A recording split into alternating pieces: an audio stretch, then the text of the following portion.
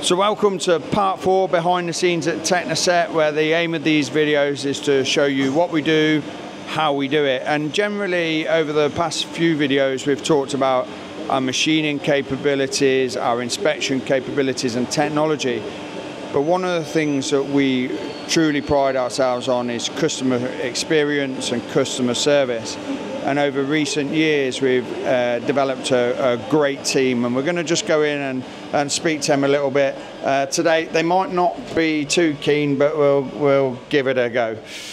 And or just by chance we've got them. So we have Kat and Mariana, part of the customer facing team at Technoset. So I'm just going to nick a little bit of your time. So Kat, take me through what a typical day and your role might look like at Technoset.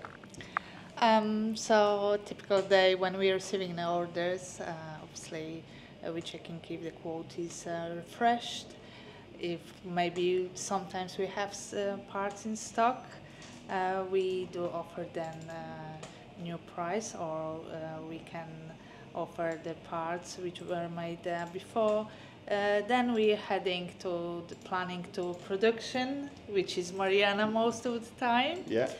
And then obviously we purchasing the material, all the required tools, and then production starts.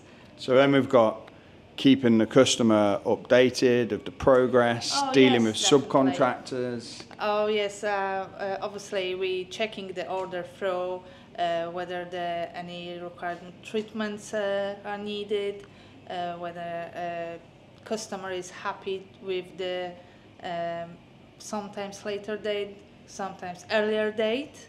We're trying to, what our aim is to deliver on time and in full. So superb.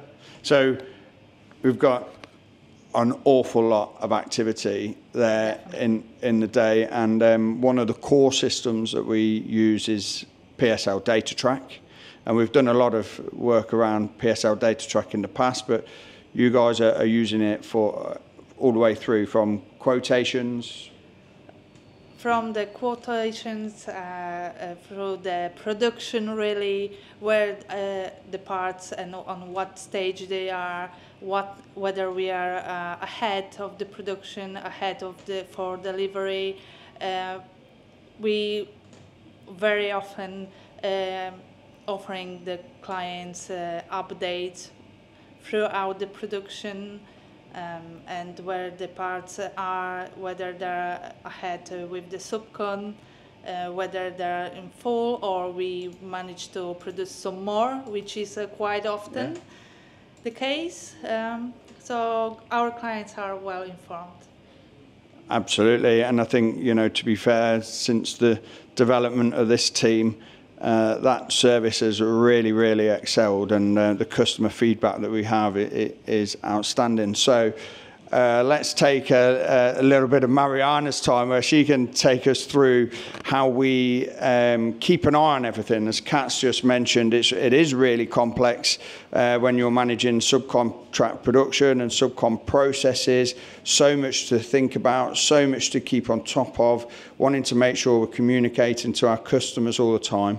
And we have a range of status boards from Data Track that use our shop floor data collection module, and they report in what's happening on the production floor, and then what else is going on here. So we've got 4 screens, Mariana. How do we use these on a day-to-day basis? So on a day-to-day basis, we've got meetings around 9 o'clock in the morning, where we're checking whatever we need to send to subcontractor, what was already sent, if it's on time, what we have to ship from stock, and what's the progress on our sales. So we've got multiple, That's okay. Multiple screens, so we can see purchase order date, when we actually send it to subcontractor, when we are expecting to receive it back. When it's in red, it's of course late, and we know we have to chase subcontractor to send it back to us as soon as possible. Then we can see whatever we have to send to subcontractor, and this is whatever we need to process on dispatch every day. And then we've got a list for the next couple of days of sales, so we know what we have to prepare for dispatch.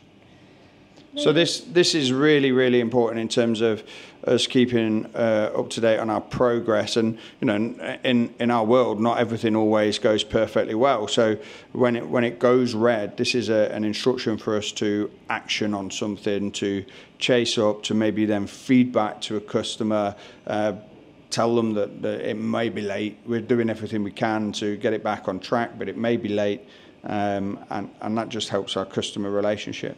Yes, definitely. We need to make our customers aware as soon as possible, so they're expecting parts to be late, or if whatever is happening, to let them know as soon as possible. Yeah, that one's just scrolled round, but that generally is telling us exactly what's happening out on the shop floor. All the status boards that we have, there we go. It's all the status boards that are live on the shop floor, all the machines that are live in production, and we can see it all here. So you talk about that daily meeting at 9 o'clock every day. Who's generally involved in that? So we've got our dispatch team, quality team, of course sales, yourself, and we can see progress on every single processes in production. Yeah. So we see where is what do we have to do to make sure that we'll leave today, what we have to do to make sure it will be on time and it will be sent in full. Yeah. If we can actually do that. Yeah. So yeah. Brilliant. And this is had an absolute brilliant impact across the performance of the business in terms of on-time delivery, with on our on-time metrics well exceeding 93% every month through 2024 so far. So team, keep up the great work. And if our customers out there watching these videos are generally in contact with the customer service team, it's Kat and Mariana that are doing all the legwork and trying to do their best for you. Speak soon.